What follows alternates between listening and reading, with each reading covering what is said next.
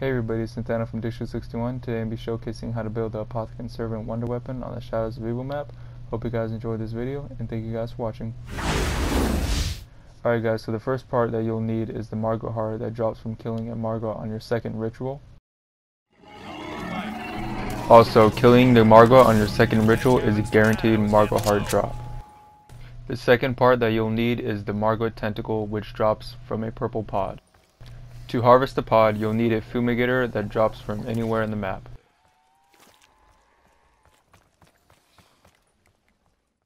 The last part that you'll need is going to be the xenomatter, which is dropped by either the wraps or the parasites.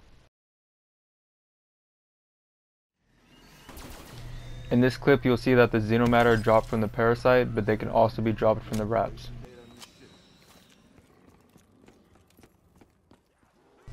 So after getting all three parts, you want to head over to any crafting table and build your Apothican Servant.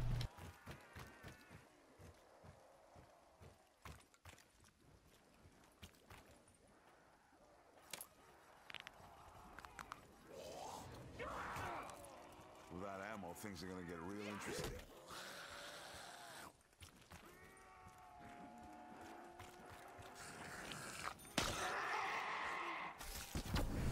Alright, so that's how you build the Apothican Servant Wonder Weapon. Hope you guys enjoy the rest of this clip of me using the Apothican Servant.